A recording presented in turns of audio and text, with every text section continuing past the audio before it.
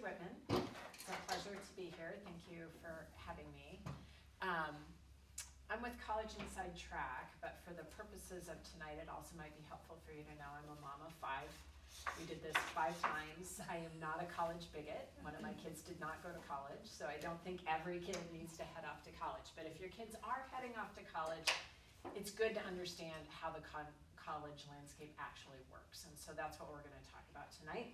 There's some big behavior changes on parts of the college. There are also some process changes that I want to make you aware of so that you are in the know for the behind the scenes stuff. Oh yeah, everybody have a pen. There is, I invited you, paper, that's nice. There is a piece of paper inside your folder too if you just want to take notes on it. I'll tell you now in advance, I am happy to share this presentation with you, so don't feel like you have to take pictures of it and make copies and drawings on your papers. I'll just give you the presentation. I'm happy to do it. College Inside Track helps families navigate college search. We've been doing this for 17 years. Our purpose is always the same when we work with families. It is to make sure that the student finds the right fit schools for them. And we would define right fit as the right academic fit for the student, the right social fit, just rip it open, it's all good. The right social fit for the student, because kids are people on campuses, right? They have to go there, they have to live there, they have to be a person 24 hours a day at this place. And then also the right financial fit for the family. And so what we do is blend all of those things, the things the students want and the parents want for their students, along with the budget piece of that. And I'm going to assume you guys all have high schoolers, that's why you're here. And so you know that college search can be stressful. You have a student on the rise. You're here for the early crowd, I get it. One of the things that I'm sure you all know, because you have high schoolers or soon to be, is there's a lot of messaging that floats through our high schools today that just puts a lot of pressure on the students around college and college search. And so one of the things we try and do is just alleviate some of that stress as well, so that kids are working on the things they should be working on and not worrying about things that don't matter or that they can't control. All right, we'll start tonight with a quiz. Let's see how smart the room is. As a percentage, how much do you think tuition has increased at our public institutions? So these would be our state colleges and universities since 1993, so the last 30 years. Do you think it's gone up 73%, 106%, 180%, or 213%? Anybody at 73? No, it's a cynical crowd tonight. Okay, well, let's start with 106. Okay, half the room, 180. Couple people, and the most cynical in the room, are you at 213? Well, it turns out you are correct. 213%. By comparison, private schools have gone up a whopping 415% in that same time frame. However, before you get out your wet noodles and start lashing those private schools for that outrageous increase, I want you to take a look at our public flagship universities. They have far outpaced their public peers and even tripled, in some cases, their private peers. Our very own University of Minnesota sitting at 570%, right next door University of Wisconsin sitting at 1,047% tuition increases over the last 30 years. The highest I found so far is UConn, University of Connecticut, at 1,300%. So I think it's important today, and we're going to talk more about this. This is my current soapbox that I'm hanging out on. I think today it's so important to keep in mind that public and private really in the current landscape does not matter even a little bit. What matters is, can the schools get you to the prices that you would like to pay at the end of the day? And we're going to talk more about how you start to figure that out as we go through today. I sit down, I chat college with families. Kyler was asking me if presenting is what I do all day, and I said 75% of my job is actually spent talking one-on-one with families, and then I do this another 25% of the time. But when I sit down and chat college with families, I just want you guys to know that your kids bubbling up one of the top 4 schools on this list, Or schools that fall in that same class, like lots of kids bring up UChicago when they live in the Midwest. If they live in the South, they talk about Rice, right? All of the schools, I want you to notice price tags here that go along with those colleges. And today, NYU, most expensive school in the country, topping the ranks at $90,000 a year. The ones I want to point out here, though, are the bottom three. And the bottom three are the public flagship schools of their states, right? So if you are a resident of the state of California and your student can get into Berkeley, because it's hard to do that if you're a resident, but if they end up going off to Berkeley, it'll be 40 grand a year, basically, to send your kid to the public institution, right? Our very own University of Minnesota is sitting around $32,000 roughly a year now. And that's what you see traditionally at the public schools. They're hovering in that 30 to 35,000. Some outliers, like University of Iowa, still less than 30. UC Berkeley, more than 35. But most of them hanging right in that space. All right, you guys did good on that last quiz. Let's try this one. What percentage of students change schools at least one time? So they get to their college, discover this is not the right place for me to hang out, and they've got to go someplace else. Is it 6%, 14%, 25%, 38%, or 42%? So, thoughts? Including PSEO and stuff too? It does include all of those. Not PSEO, not the high school kids, right? But the started at a 2-year, change over to a 4-year. Yeah. I would say 38. 38, 42. Say 25%. Okay, so you guys are in the upper ranks. The national transfer rate today sits at 38%. So here's the thing. For those kids that started the 2-year school, with the intention of jumping to a 4-year university, only 20% of the kids for whom that is the goal actually make the leap. And then the other thing we see is that when kids do make the leap, it increases the cost of their degree, right? There's so much outlying that transfer does not account for. And this is just the financial outcome, right? There are all kinds of not as well documented, not as much talked about social implications to transfer in colleges. But I think it's important today to understand that when your student goes from school A to school B, they have lost their business value to the college. And at the end of the day, colleges are businesses. And when they make an acceptance decision, it's a business choice. And when they decide to give away money, it's a business choice. And so when kids transfer, they've lost that value. And so what you see are really low merit packages if they get anything. Usually transfer kids are also in school an additional 8 months, right? So now they're still paying for school and not earning income. There are all kinds of factors associated. Here's an interesting fact. Of the 38% who make a poor choice the first time, 45% of those kids make a poor choice yet again and end up changing schools yet again, increasing the cost of their degree by $24,000. So today, the stakes are high, right? Right fit first time, super important. Which means that your kids can't be making decisions about where they want to go to school based on cool campus and great sports teams to follow, right? They've got to go deeper. All right, so we're going to jump into aid. Any questions about that first area? Okay, so let's chat about the kinds of financial aid available to families. And I think first it's important for you to understand what colleges think of as financial aid, because it's different than what families are thinking about. So I sit down, I chat college with families, and one of the very first things out of their mouths often is, well, we're not going to qualify for any financial aid. And what they're really referring to, of course, is need-based aid. But when the colleges talk about financial aid, they are not just including need-based aid. So when you go out to a college website and you see that the average student pays X on our campus, or you see a statement like the average award amount on our campus is X, you need to know that it is including 3 things. The first is need-based aid. And so already, if your family will not qualify for need-based aid on that campus, that number they're showing you already irrelevant. It's not going to reflect your number because the average student on any college campus is getting some percentage of need, right? Because what's an average kid? They take the kid paying the highest price and the kid paying the lowest price, and that lowest price kid is for sure getting need-based aid, and the average is somewhere in the middle.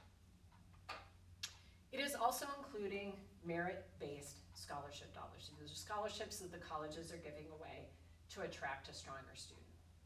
But guess what it also includes? It also includes loans. So if your family philosophy is we don't plan to take out loans, already those numbers, irrelevant to you because they're including the federal student loan program in those numbers.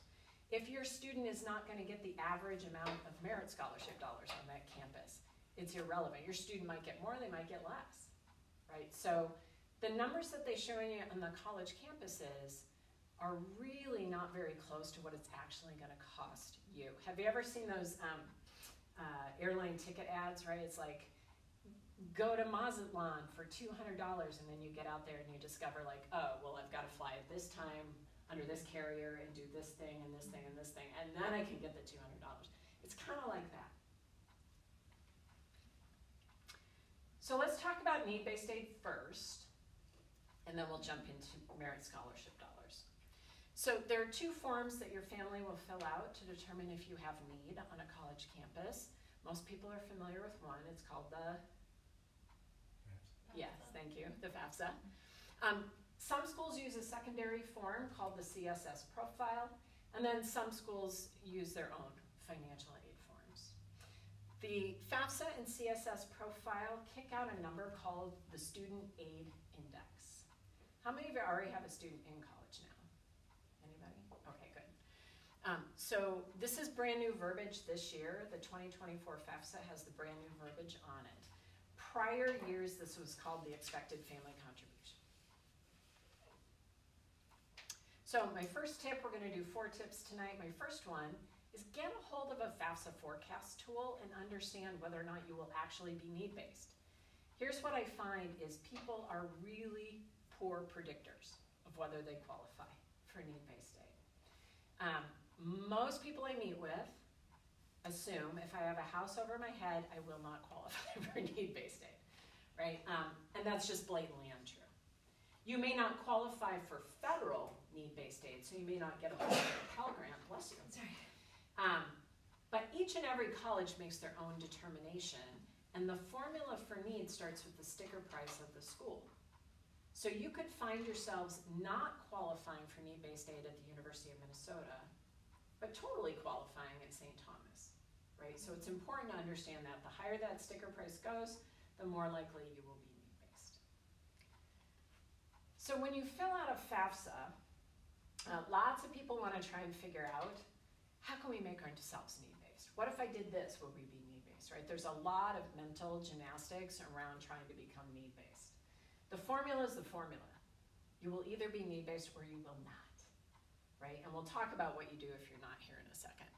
But for the purposes of FAFSA, you should just know that students' assets are assessed at a 20% rate, where parent assets are only actually assessed at 5.64%. So if you have money being saved for college in an UGMA or an UTMA account, and if you don't know, just ask your financial advisor, those actually get assessed at that much higher rate of 20%.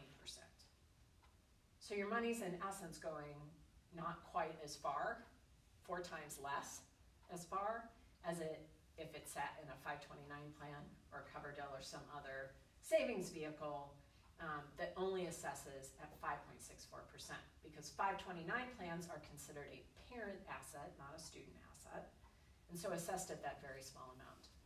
And sometimes people say to me like, oh, I can't believe we saved for college because now we're just being ripped for it, right?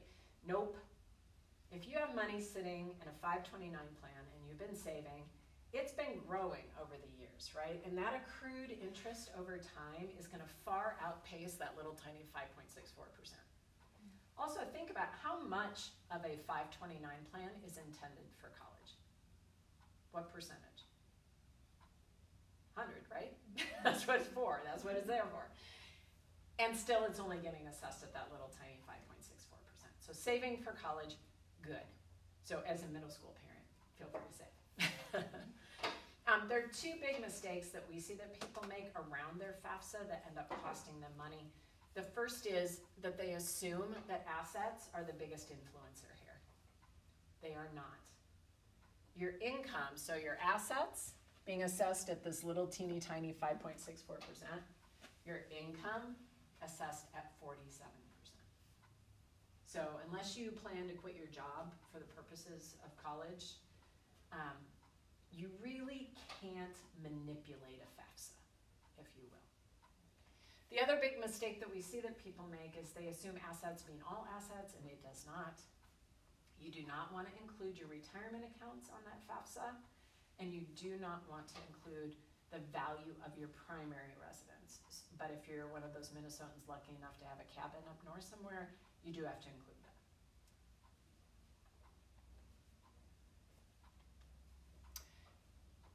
I can't say this enough. Parent income is the single largest impact on the FAFSA, single largest.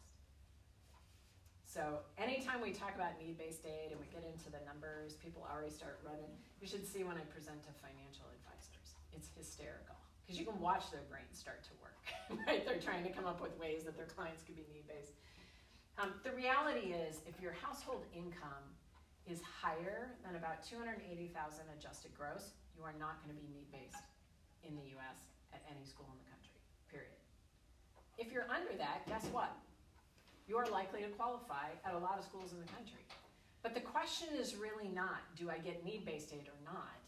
The question is, after need-based aid gets applied, can we still afford this school?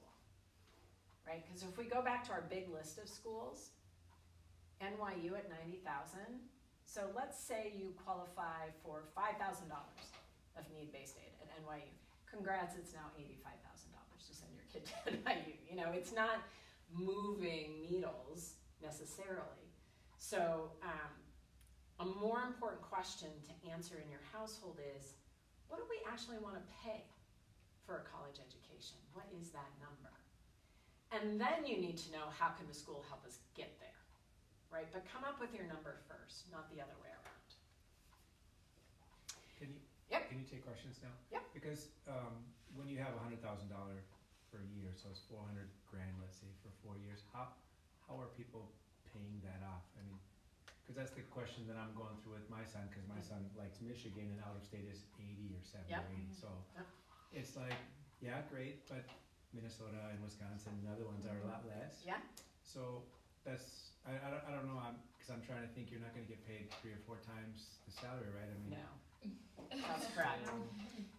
That's correct. So at the end of the day, the people who go to those schools tend to be, so 34 times more likely to be someone from the top 1% income earners in the US, right? So a lot of the people that go to those schools can foot the bill.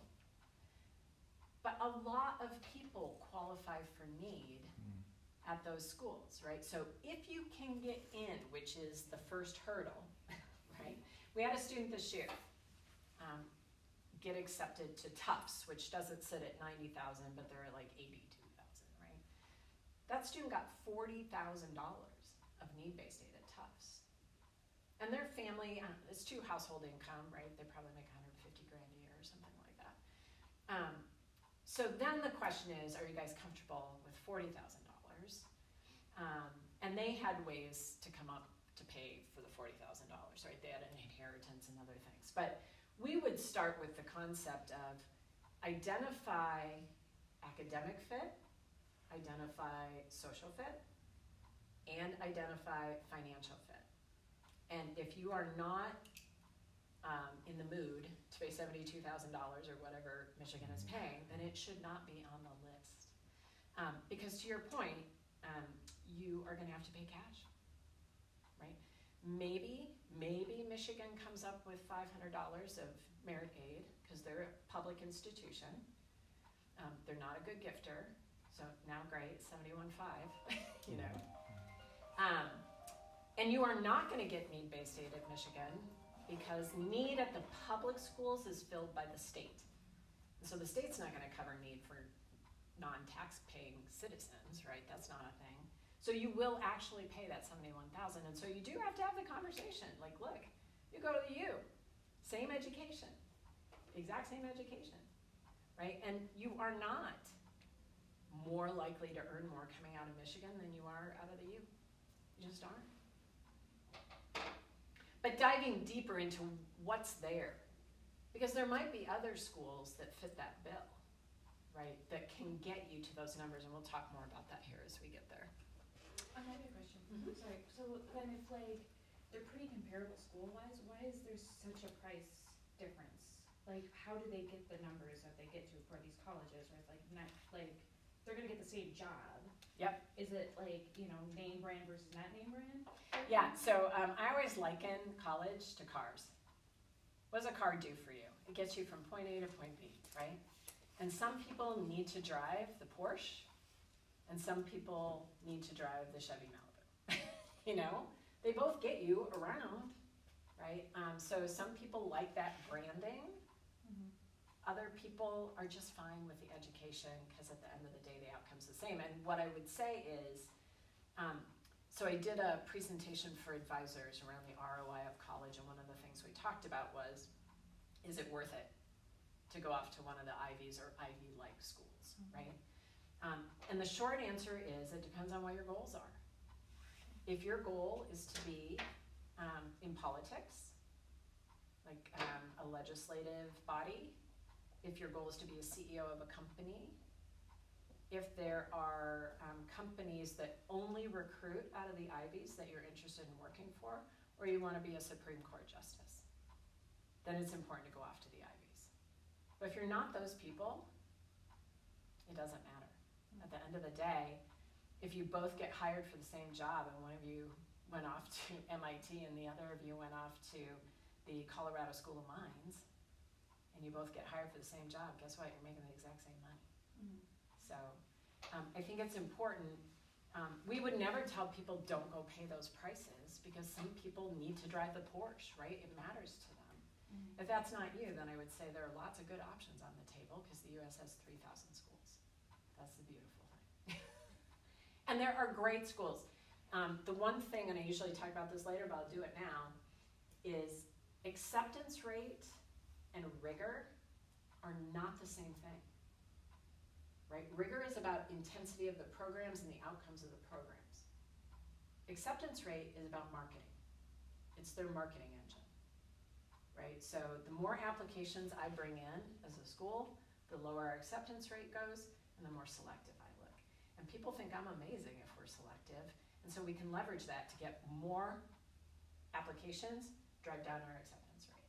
We're going to talk more about how that's working right now in the trends area here in a second. So let's talk about some FAFSA changes. 2024 rolls out the most significant FAFSA changes that we have seen in more than 30 years. And so I just want to make you aware of what they look like. I mentioned already expected family contribution retiring, in its place student aid index. The biggest change coming to the FAFSA is the formula is no longer going to recognize when you have multiple kids in college at the same time. So the way this worked before is families who had 2 kids in college at the same time often qualified for need-based aid when they just had one. I know I stumbled over that. So if you had 1 kid in college and didn't qualify, a lot of families qualified once 2 kids went. This was our family all day long. 5 kids, right? We had 2 kids in college over 6 years. So the years that we had overlap, we qualified for need-based aid at the schools we were at. The formula is not going to take that into account anymore. So the way it used to work, you fill out student A's FAFSA, and you say I have 2 kids in college, and the formula would go, oh, okay, great.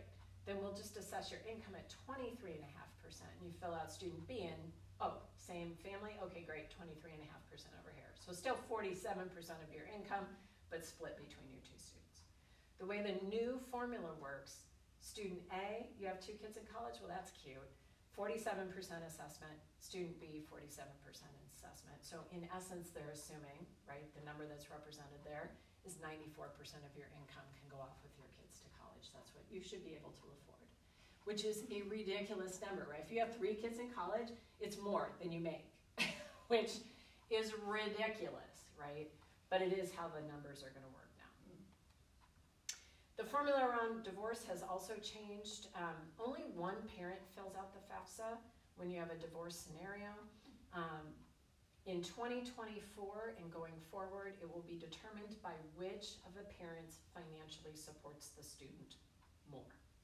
It's self-reported, so do the best you can in determining who that is. There were some exemptions built in for farming and for small businesses. Those are going away, they're retired.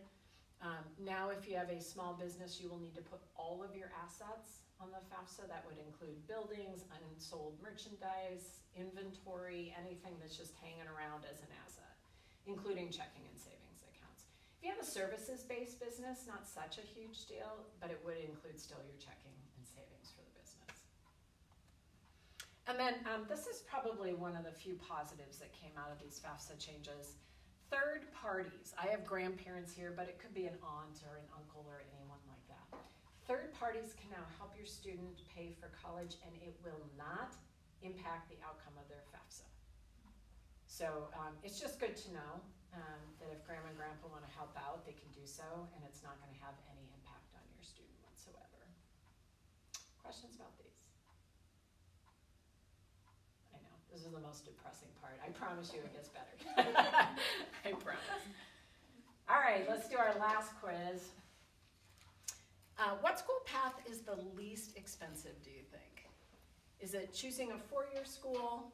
Is it starting at a 2-year and transferring to any kind of 4-year?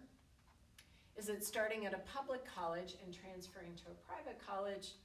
Or is it starting at and finishing at a 4-year private university? So who thinks choosing the 4-year public? A couple people, 3, okay. How about starting at a 2-year and transferring? Okay, a couple people. How about starting at public and going to private? Nobody thinks that's a good idea. We talked about that already. Good, you're listening, that's good. How about starting out and finishing out a 4-year private? Nobody, okay. Turns out they all could be true, right? There was no one right answer there. Today, the landscape looks really different. So it is really important to get out of your head that going to a public institution is going to be cheap and private schools are going to be expensive, and that's just the way it is, because it is not the way it is. The way that the landscape works now, and here's what I see every single day in my job, families are over here playing on the college land game board that's on the table and cardboard, and we've got parts and pieces and dice to roll, right? Over here, the colleges are playing on the video version, and it's fast and it's slick and it goes by different rules, right? So don't be over here at the game board. It's true that transferring can be expensive, but that would be true as well from the 2-year to the 4-year. It just depends, right? In the state of Minnesota, we're really lucky. There's actually a relationship that's been developed between our 2-year community colleges and the Minnesota State Universities. Right, that does not include the University of Minnesota. So that relationship could make that less expensive, but not true in Kansas, right? So if you're a family in Kansas, that's not true at all. It is also true that some schools are allowing a ramp through. The UC system is like this.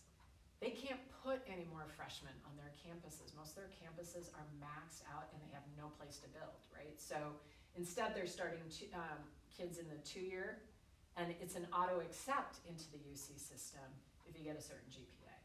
So there are states where that's the case, but there are also states where that's not the case.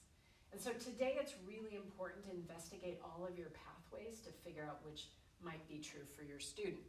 Today, colleges are flexibly priced and inflexibly priced. And it's important to think about them that way because there are public and private schools on both sides. It makes it more confusing, it's true. It was so much easier when public schools were cheap and private schools were expensive. But it's just not how it works today. And so a great college list today is almost always made up of public and private schools. I'm going to give you some examples.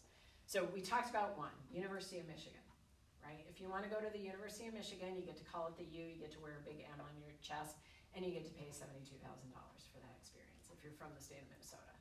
But if you want to go to Eastern Michigan or Oakland, which is also one of their publics, they don't do in-state, out-of-state. Everybody goes for the same price. Everybody goes for in-state pricing. Arizona State has the Barrett School. It's an honors program. If you apply to and get into that, it comes with a $20,000 scholarship that brings their out-of-state pricing to in-state pricing. And there are little spotty programs like that all over the country.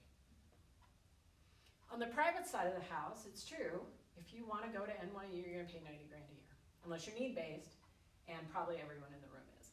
I'm not going to make presumptions about what you make, but lots of people find themselves need-based at that price tag. However, if you are interested in Duquesne, in Pittsburgh, you'll probably pay anywhere from $26,000 to $35,000 a year at that private school, right? So it's important today to just think differently about this. You've got to explore all your options. So let's talk scholarships, because what I find is that parents have a tendency to think about scholarships as some magic box where if I can just unlock it, we've got it made, right? So let's talk about where scholarships come from. The first place scholarships come from are the colleges themselves. They are the single largest provider of scholarship dollars. That's why it's top of the list. That's why it's the biggest. This is going to be a pyramid that gets smaller as we go, right? When schools give away money, they give it in the millions. Last year, we worked with about 200 seniors last year. They garnered more than $23 million in scholarships from the schools they applied to, right? So thinking about who is my student and what schools would be interested in my student is the best way. When you can marry those two things, that's how you maximize your scholarship dollars. And when schools give away money, it does typically last all 4 years. Colleges are also number 2 on the list. So when your student gets accepted, they'll get an email that says, congrats, you're a bear, a beaver, a gopher, a duck, or some other woodland creature. And in that email, there's a link to additional scholarship dollars. Why do kids miss this money, do you think? You know your kids. How often are they sitting in their email, just waiting for emails to come by, right? If the schools text kids with this, they get it in a heartbeat, right? But they don't. They send it by email, and by the time the kids open that email, the deadlines have passed. Some of them are in December, and most kids don't even go looking till they haven't seen an acceptance sometime in February, right? So it's important to be watching email. And again, when the colleges give away money, lasts for 4 years. So colleges are number 1 and number 2. Third on the list are local scholarships. Should your students be applying to these? Sure. Are they going to change the price tag for you substantially? No, right? These are the, congrats, you won $200, here's $400, here's another $100, right? You managed to scrape together $1,000, congrats, you bought books, right? If you're going to the U at $32,000, it's not moving your needle. It just isn't. And classically, these local scholarships last about a year, and then they go away. And the studies are really clear. Kids don't go looking when they're sophomores. That money is just gone and you're done, right? So way better to research your schools, figure this stuff out, look at your schools. That's where the price reduction is actually coming from. And then bottom of the barrel, where I would recommend you spend 0 amounts of time, is looking at the magic box on the internet of scholarship dollars. It's a terrible idea. It's a huge waste of time. The average student has to apply to somewhere between 50 and 80 of these. Think about the time involved in that.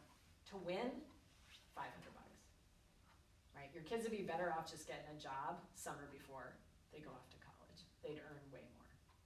So don't spend your time on the internet, at least researching scholarships. If you're gonna spend time on the internet, research your colleges. All right, so what are you looking for then? If schools are the source, what are you looking for? The first thing you need to look for is, do they actually even offer merit aid? Right? If the school has a low acceptance rate, anything under 30% really, there is no money to be had there because there's no incentive, right? Think about this. If I have so many applicants that I have an acceptance rate of 6%, 10%, 11%, 17%. Where's the incentive for me to give away money? I don't have to give away money, right? People are bashing down my doors to come to me. And that's what you see at the NYUs of the planet, right? U Chicago, Northwestern, Rice, Duke, Stanford, all the Ivies, right? University of Michigan, because they have a reputation, right? You don't have to gift people money when kids can't wait and they're bashing in your doors. So look for schools where the acceptance rate is over that 30%, and this is usually where I bring up, we talked about it before, rigor and acceptance rate, not the same thing, because your kids are gonna tell you it is, but it's not. All right, so once we know they give away merit dollars, what are we looking for? Well, the first thing you wanna look for are schools where your student's GPA is slightly above the incoming average. Sometimes parents get like, oh, I have these kids, I just had average kids, right? You don't have to have the 4.0 kid. You just have to look for schools where their GPA comes in right around or just above the average. True for test scores as well, and we're gonna spend more time talking about test scores here in a sec. Extracurricular talents matter, but there is no magic perfect mix, right? More is not better here. Passion is better, right? So figuring out what your kid enjoys, what they love, what they like to do, and go deeper with that thing, right? So if they're gonna volunteer and they love sports, find a way to help them volunteer through sports, right? They don't need to go join Glee Club. If you've got the chess champion of your high school, they do not need to have a sport. I think it's important. There's no perfect mix. There's a lot of advice out there that's just bad. The perfect mix is, who is my kid? That's the perfect mix.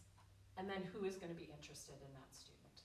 It is myth that colleges want well-rounded kids. They do not. They want a well-rounded campus, which means I've got to have this kind of kid, and this kind of kid, and this kind of kid, and this kind of kid, right? You can't make an orchestra if everybody's a clarinet. And then be demographically interesting. This is so easy to do. And most people, including myself, cut ourselves off from this, right? I told my kids when we started our college searches, I don't care where you guys go as long as you stay in the state of Minnesota, go to state school, right? I was that parent, I got it. You are demographically interesting if you step over Wisconsin and look further afield, right? Most of Minnesota kids stay in the state or touch a border state, 74%. So, you know, they don't get a lot of applicants at University of New Hampshire. It's okay to look further afield, and in fact, in a lot of cases, that will reduce your cost. So let's take a look at how schools give away money. This is the recipe card from one school, but it's a really common recipe card, or I wouldn't bother to share it. So I want you to pay attention to the categories, not to kind of the word amounts, if you will. Demonstrated interest. This is a school's perception of how interested your student is in them, right?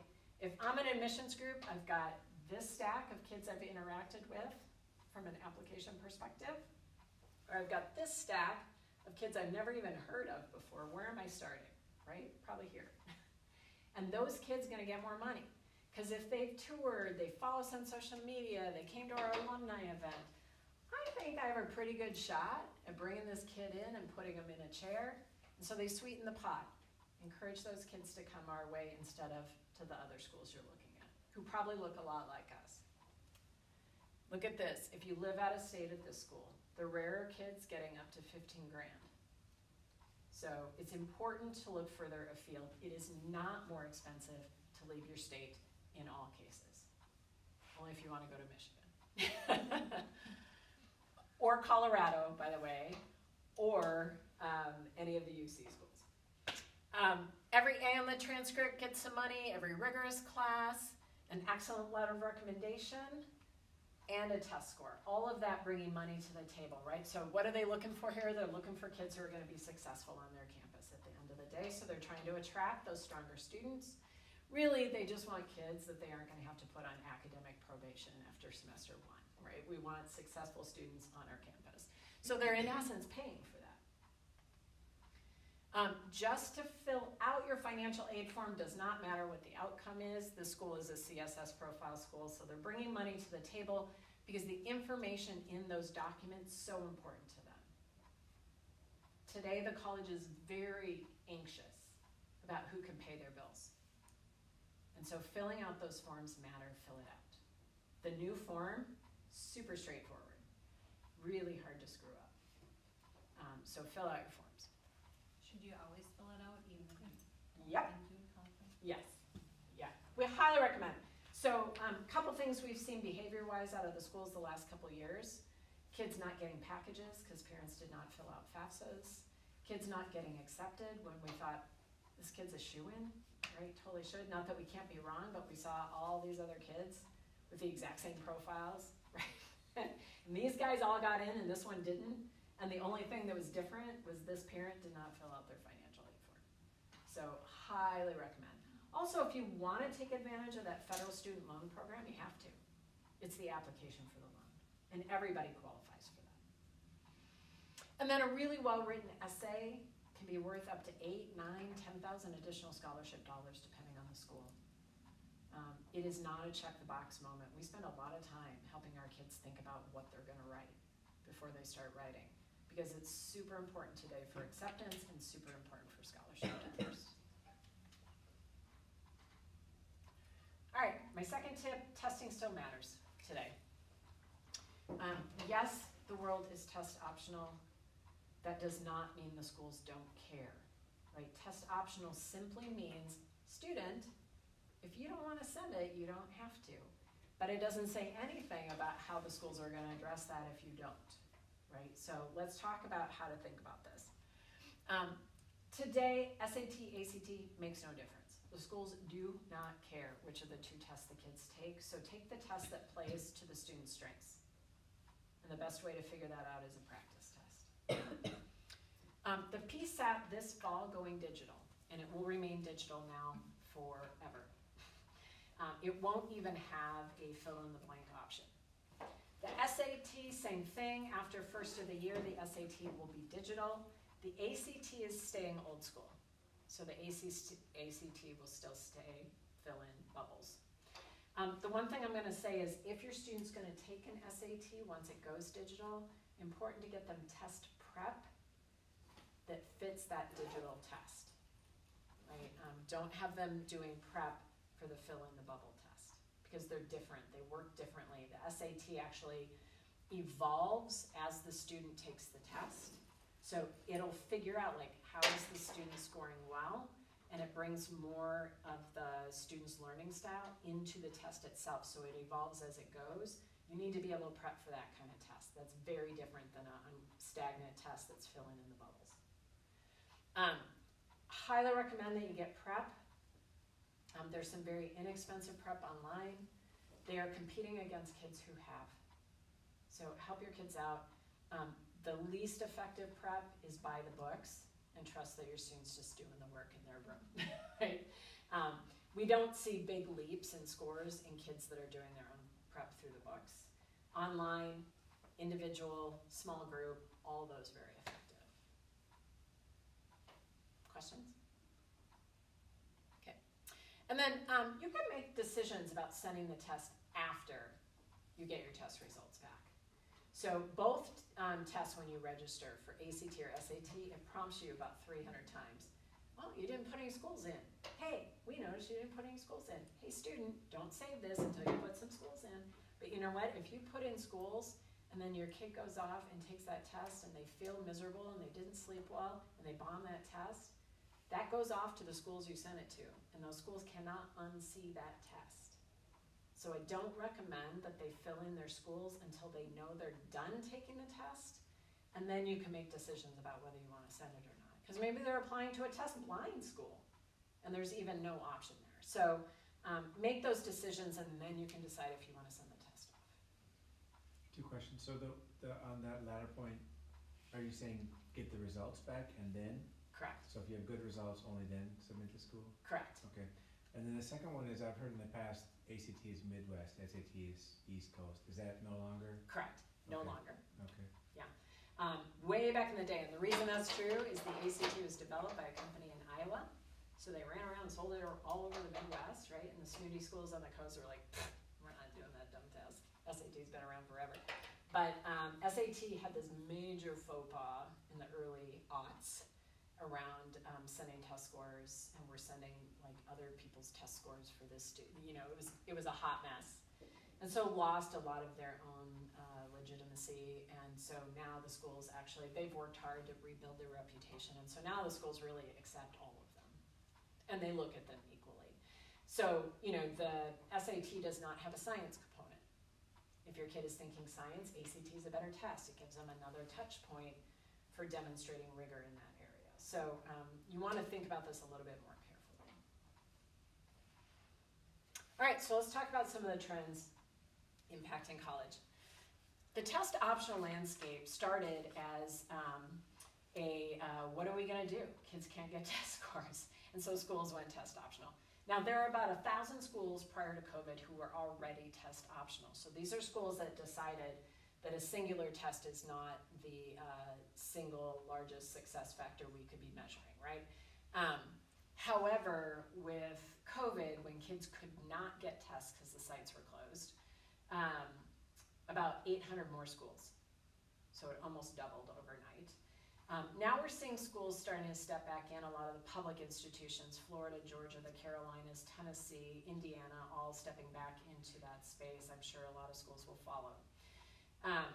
The thing about the test optional thing, it started as kind of a kindness or a necessity because there were no tests to send, has become a great marketing engine for the colleges. And so they've noticed, like, hey, when we stay test optional, guess what? We get more applications. And when we get more applications, that drives down our acceptance rate and we look more selective.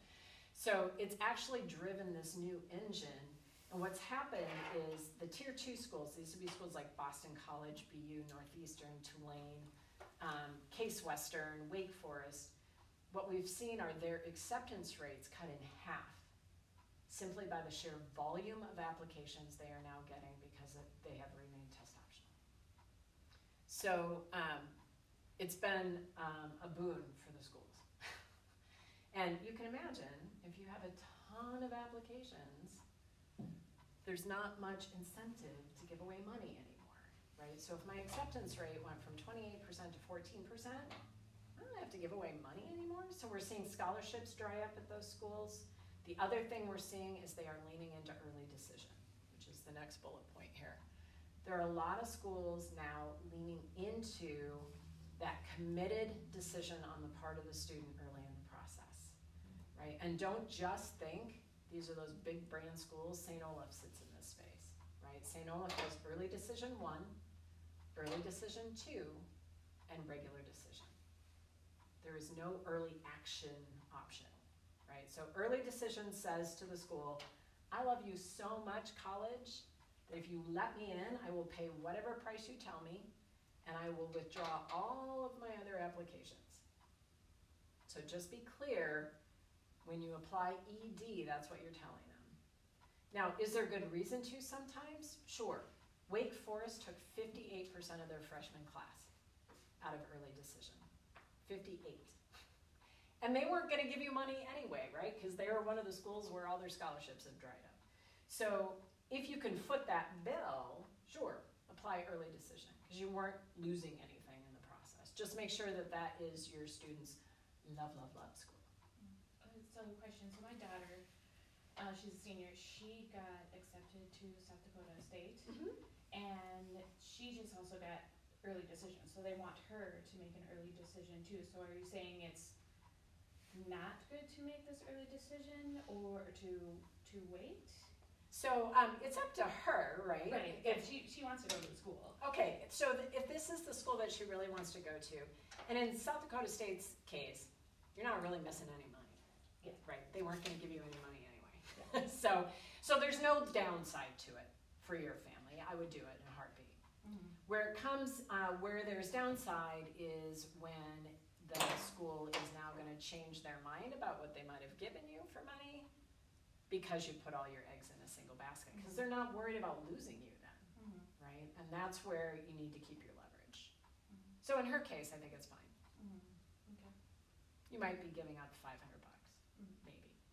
maybe, you know. The other thing that's happening is the complexities to get into schools are a lot greater today, right? So again, for the schools who sit under 30%, they are expecting really interesting things sitting on kids' applications, not the traditional things that high schoolers traditionally do, right? One of our kids created an app that's now available on your app, on Apple's app site and Google's app site, right? That you can download, help you manage your finances. One of our kids created a non-fungible token. These are eyeball-popping projects. Don't ask me to explain any of them because I don't understand. That's the kind of thing that if you want to get into a Michigan or an MIT or a UPenn, you've got to have that stuff on there. It is not enough to be smart today. Secondary factors are influencing acceptance. So again, things like the rigor level of the transcript, things like the interaction with the school, demonstrated interest is helping make decisions. The essay is helping make decisions. All of those parts and pieces, they're not check the boxes anymore. It's important to get them done. And then I get a lot of questions around like, hey, we heard about the cliff during COVID and nobody's going back to college and blah, blah. It's not what we're seeing. So as of right now, I'm sure there will be a change in a few years, but as of right now, we're seeing 8 to 16% increases in tuition. The U just announced they're going to do a 13% tuition hike next year. So we don't see the trend for down right now. Maybe it's coming, but for the foreseeable future, the prices continue to climb. Good news, right? You guys look so depressed. You can make college more of a business choice, right? The colleges are thinking about it that way. And in doing so, you're building your scholarship package. So if you're here because you have a student who's a freshman, a sophomore, or a junior, you've got time to change the landscape, right? So thinking about things like high school course selection. That is not to say send your kid into the AP classes if they're going to drown in those, right? Not every kid is ready for that. But if they are ready, better to take those and have a slightly lower GPA than to take basket weaving and all the easy versions of my class so that I can have a 4.0. Because the schools are comparing rigor, right? So start to make this more of a business decision. The colleges are. Assure the school teaches like your student likes to learn. Right? One of the biggest mistakes I made as a mom, I mentioned one of my kids didn't go to school. I didn't know at that time, I don't work for College Inside Track, I'd never heard of college consulting. I didn't know there are schools that teach hands-on, 4-year universities that are hands-on learning experiences. So think about how your student learns best and then go seek out those experiences because they're out there. The schools have different learning philosophies. They are not monoliths. It's not all butt in chair, lots of lecturing, lots of note-taking, final at the end. Look at multiple programs available. I sat down with a family last spring. This woman in my, one of the classes I take at Lifetime stopped me and she's like, I heard you do college stuff. And so we sat down with her daughter and when I asked her daughter why she wanted to go to XYZ school, she could not tell me beyond, well, it's cool and it's far from home, right? I wanted to know, like, what programs are there that you're interested in? And she said, well, I want to go to law school. Okay, great. What programs are in this school that you're interested in? Because law school comes after, right?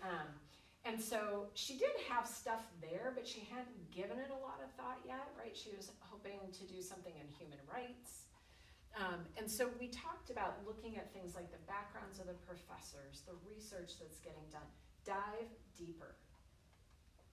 And then the big brand schools just need more. I mentioned this already. I mentioned this so many times because I sit down with people who have the really smart kid and they have all these schools they're interested in and they're all non-scholarship schools and the student hasn't done anything extraordinary and they want to pay $30,000 a year, right? So all the things have to come together.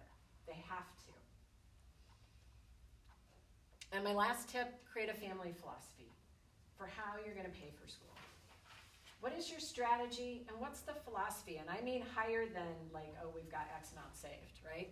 What I mean is create the strategy that says, here's where money is coming from to pay for college all 4 years, right? So this would be a great conversation for your son, right? It's gonna cost X. Here's what we're gonna contribute. So define expectations.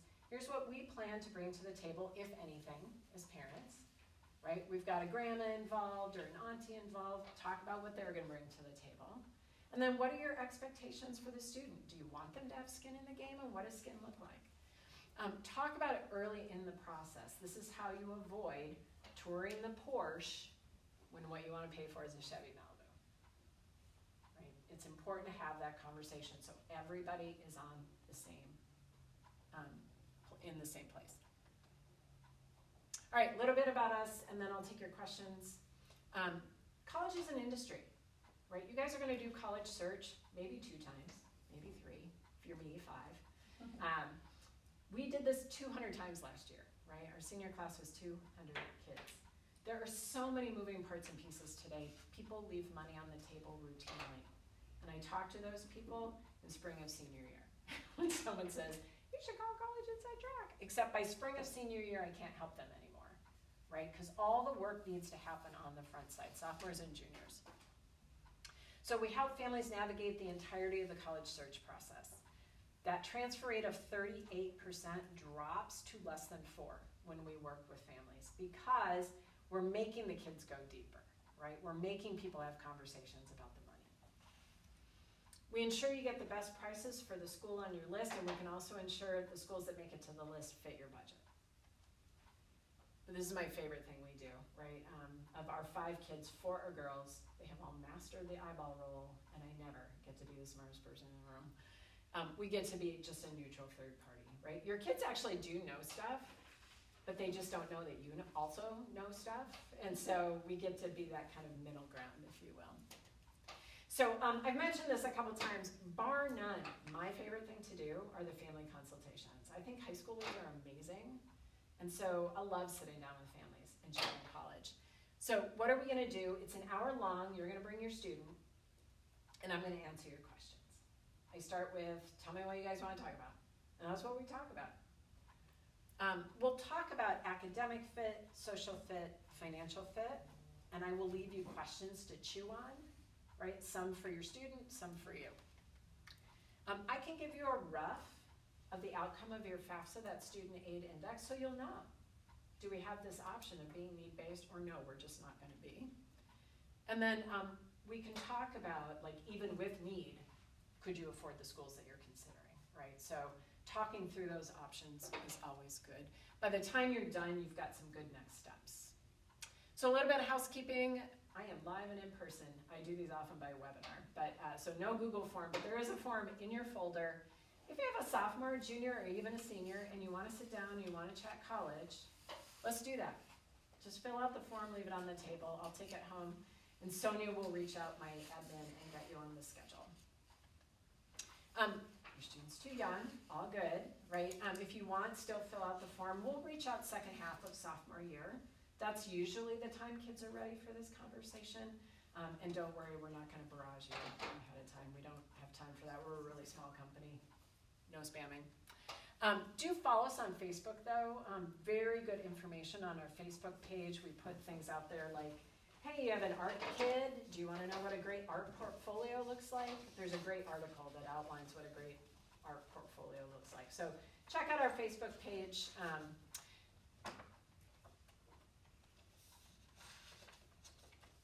know what that last one was. Oh, share us with people you know. If you joined tonight, it's because you have high schoolers. Feel free, right, to tell your friends, your family. I'm happy to chat college with anybody. It's a no strings conversation. I got involved in College Inside Track because it matters to me. It drives me crazy how the college industry lacks transparency around acceptance and around how they price their product. And so I'm happy to sit down with anybody you know or care about. Questions? Awesome. I hope you don't feel as depressed as you all look. A little is a lot of information, I can appreciate that. For sure.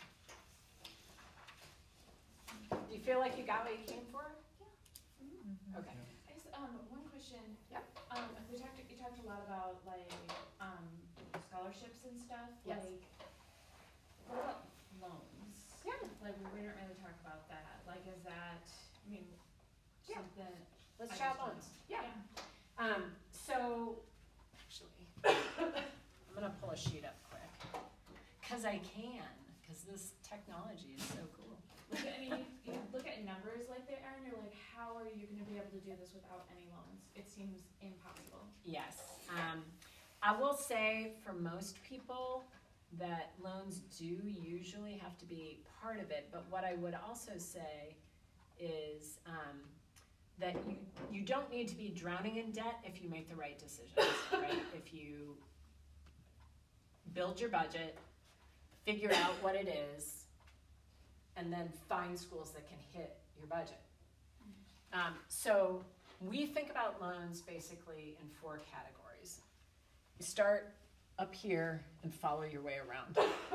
The federal direct student loan, it's actually at 5.5%. I need to change my slide, but the loan sits at 5%-ish, and you get it automatically offered to you as long as you fill out your FAFSA.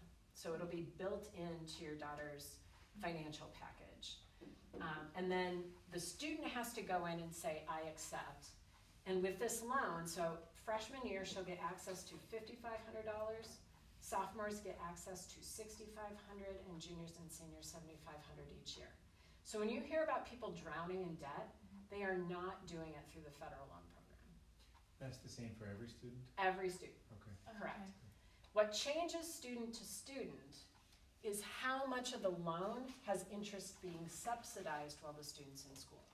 So the college has the discretion, and the college makes this decision. You guys don't get to make it. The college has the discretion to split a student's loan if they are need-based on their campus, and they get to decide how much is subsidized. It cannot exceed $2,000 less than the total amount they're offered. So the most a freshman could get of subsidized is $3,500, and then they would get $2,000 unsubsidized if they maxed out the subsidized amount. So on their financial award, that's what it would look like. It would say sub, fed sub, or sometimes it uses the whole word subsidized, and then they would have an unsub amount. You get to choose. So we did get to split that, right? And my kids only took out the subsidized amount, which meant while they were in school, it was 0%. It only started accruing interest after they graduated. So every kid gets access to that money, every single student. You just have to fill out your FAFSA. If your kids go on to do nonprofit work, so if they're going into the healthcare industry, for instance, most of our big healthcare systems are nonprofits. If they work for the government, they go into the services, all of those give them the opportunity to get public service loan forgiveness, but you have to set the loan up right on the back side. So when it's time to start thinking about the repayment plans, I always recommend people align with someone who understands those public service loan forgiveness options. It's an entire industry. We don't do that work, but it's important to know the time you make that decision is during the student's senior year of college. Mm-hmm. So if you don't have enough through the federal direct, I would look at your state option. In the state of Minnesota, we have a state loan. It's called the Minnesota Self Loan, MN Self. Today it sits at 6.35%. That 6.35 is the fixed rate. There are variable rates available, and the student gets up to $20,000 a year access. So for most families, that takes care of what you would need to pay for college. Now, when you start thinking about loans, some good back-of-the-napkin math. For every $10,000 the student takes out, the rough payback on that is about $100 a month for 10 years. So if they maxed out their federal direct loan, that's $27,000, they'd have roughly a $270 a month loan payment for 10 years. So as you're working with your student on how much loan is too much loan, right? If you use an average starting salary of $40,000, because that's what four-year grad starting salaries look like today, unless you're like an engineer, right? Then they're going to be more. You don't really want to go beyond, in 4 years, that starting salary. So if a starting salary for your student's going to be roughly $50,000 in their field, you don't want to take out more than $50,000 of loans. And remember, that would be $500 a month for 10 years. So it's just some good, like, get out the monopoly money and help your student understand, like, okay, you've graduated, here's how much you're making a month.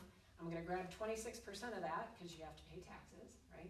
And then you have to pay rent, and then you have to do this and this and this, and here's your student loan. So it looks like you're living in our basement. And you don't like that, I don't like that. So let's figure this out, right? It's a good way to kind of help them think through this. Because kids don't know. To build on that, I mean, I was trying to have the same discussion with my son, I mean, because I rounded it up to 80, I always rounded it up, Yeah. so I'm like, 80 times 4, right? I mean, that's like a house, right? Yeah, I mean, that's yeah. a house payment, so Yeah, if I'm a bank looking at you, I mean, you have your salary, and I see you have $400,000 in debt, how much Yeah. more am I gonna give you at this point to take a house in, right? I mean, you're gonna be living in an apartment until you pay that off. Just, Yeah. it sounds like very similar to what you're saying, but I mean, Yes. it's like, I don't see how that math works out. Yeah, that's right. And you actually have to do the math with the kids, right? Because they don't get it. They don't understand. And they also don't understand how that's going to hamstring them, right? They really don't get it. And that's where I think often, and this is like stepping out of the college inside track space and being more as cozy the parent, sometimes you have to make good parent decisions, right? And just say, I'm not going to let you do that, period. Because you don't want your kid. You know, the point of college is to help them launch. So help them launch. Now, the Minnesota Self-Loan can't be used at all colleges around the country. They have a very good appendix on their website that shows all the schools that can use it. It is schools in other states, but not all of them. So you may have to look at private loans. NerdWallet does a very good evaluation of private loans. If you just do student loan NerdWallet, it'll pop right up. They do a nice job of evaluating things like origination fees, that kind of stuff. And then the last option would be not a student loan, but a parent level loan. The federal Parent Plus loan is a parent loan. So not in your student's name, in your name. This is a relatively expensive loan. The interest rate today sits at 8%, so 2.5 points higher. 275 is what I think it actually is. I gotta fix my number, but and then a 4% origination fee. So if you're looking at the Parent Plus loan, if you've already taken out a home equity line of credit on your house, I would look at that first, because you've already paid the origination fee, and it's gonna be your loan either way, right? Your name's sitting on it either way. So regardless of what you choose, be really clear of the terms, because there's some wild loans out there. Discover Bank has this loan, I don't know if it's still out, it was a couple years ago. 1.3%. Who doesn't want to sign up for that loan? Everybody. But if you don't read the fine print, you don't notice that it jumps to 12% once you graduate. So 1.3 while you're in school, 12 once you graduate. So you have to make sure you read the fine print. Because like, and yeah, when we were looking at South Dakota State, like there's a certain amount, and then they did give her some scholarships, and then we have a certain amount set aside, and she's just like, well, I'll just get a loan, and we're just like, just this kind of this flippant attitude about it, Yep. you know, and Yep, my daughter too. and my husband, who's in a different one, really does think like it is possible to do something like this without any student loans, and I'm just like, I don't know, like. It can happen, right? The one thing I'll say about state schools is as you go along, the student can pick up scholarships, but they have to be willing to dive in and do that. They have to be looking in their department, right? In the dean's office for their degree. They have to be willing to do that stuff. But here's the thing. While it's true that you can do it without loans, not very many people can do it without loans. So we had the kind of, in our household, I was at the like $10,000, that's it. That's all you're taking out in debt.